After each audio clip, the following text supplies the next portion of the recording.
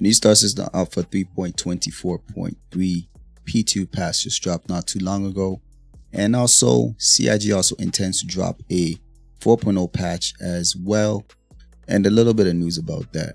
Before we get into this video, I'd like to let y'all know that I'm doing a giveaway for a Naughty-Eye Argo Atlas. In order to participate, all you have to do is be subscribed and leave a comment in any video between now and the end of December. Let's get into this video. Alright guys, so we've gotten a 3.24.3 patch. We're going to go quickly through that one and then we'll talk about what's going on with 4.0. Okay, so the task focus for this one is stability.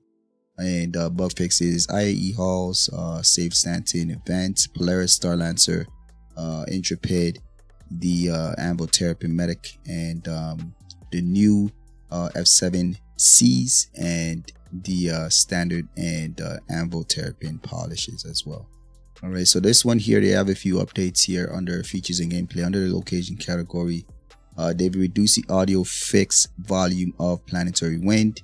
Under gameplay, they've done save stance in phase 4 is now set to complete on Idris pilot death instead of full fleet. It says here Polaris polish pass. It says they've added extra collision to hangar interior floor as part of the exterior to counter the large ship going through the floor from outside the physics grid.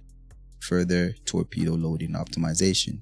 They also done a polish on the Starlancer. It says the pilot MFD and HUD rework has been done. Lighting and audio ambience polish pass and added working mirror to the Starlancer Max HAB bathrooms. Alright, also they've done further LOD and performance polish for the Polaris, Terrapin, and Starlancer Max and the Intrepid. Further MISC Prospector Dash Art feedback polish and further Anvil Terrapin Medical thrusters, effects, and audio and death mask polish. All right, they have a few bug fixes for this one.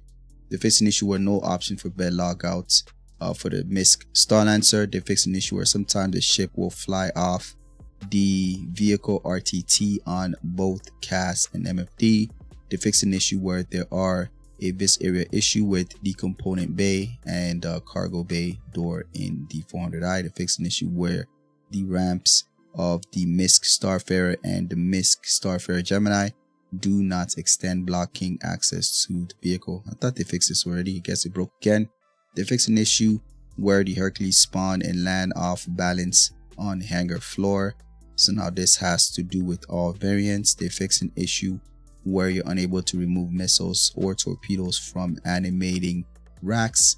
For the Polaris, they fixed an issue where the player falls out of the Polaris when falling inside a reactor pool. They fixed an issue where the medbed exit animation is not working properly and has players clipping into the bed upon exits. They fixed an issue where bullet impact decals appearing above surface of ships. They fixed an issue where player hears beep sounds while in or out of the Polaris.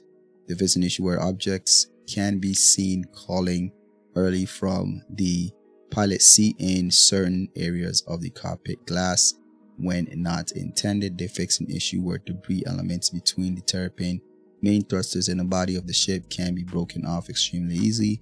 They fixed an issue where the AI stopped shooting the attacked hauler midway through the phase. They fixed an issue where the Slicer Idris PDC are tagged as UAE advocacy and are causing attacking players to be flagged as hostile. They fixed an issue where the Aegis Retaliator cannot enter nav mode. They fixed an issue where gun turrets has misaligned collision. Along with this is 3 client crashes and 4 server crash fixes. So now about the Star System Alpha 4.0. So CIG said earlier this morning through the message of the day that they intended to do a 4.0 build tonight, and if all goes well, they'll release it into wave 1. So what happened was, while they're doing the testing before the build actually went out, they realized that there was a blocker that will prevent it from going to wave 1. So what they're now saying is in the morning they're going to try to work out a hot fix, and if that goes well, then they may push Star Citizen Alpha 4.0 into wave 1. Let's hope it works, because I think it's been way too long for us just watching from the outside, right? Before I let you go, I'd like to let y'all know that my organization, Phase 1 Industries, is now recruiting new and veteran players. If you are interested, you can find our Discord in the description down below. Don't forget to leave a like, subscribe. I'll catch you guys on the next one.